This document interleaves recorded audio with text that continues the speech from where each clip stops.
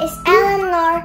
I am from 1B class. Today, I'm going to tell you about subtraction. What is subtraction? Subtraction is the opposite of addition. It's when you take away one or more numbers. I have 4 examples of subtraction. The first example is using our fingers. Let's count 10 minus 5. 10, 9, 8, 7, 6, 5. There are 5 left. Now we know 10 minus 5 equals to 5. The next example is using our mind. Let's count 14 minus 5. So you have 14 in your mind and 5 in your fingers. 14, 13, 12, 11, 10, 9. So now we know 14 minus 5 equals to 9. The third example is using pictures. Let me get my crayon.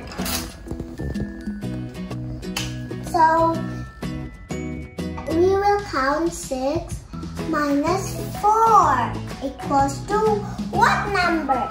You draw 6 circles. 1, 2, 3, 4, 5, 6. We crossed 4 circles. 1, 2, 3, 4. There are 2 circles left. Now we know 6 minus 4 equals to 2.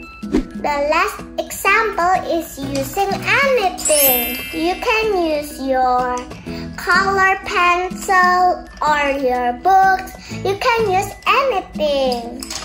I will use my color pencil. 6 minus 3. Let's count it. 6, 5, 4, 3. So now we know 6 minus 3 equals to 3. That's easy, right? Thank you for learning with me. See you next time. Bye!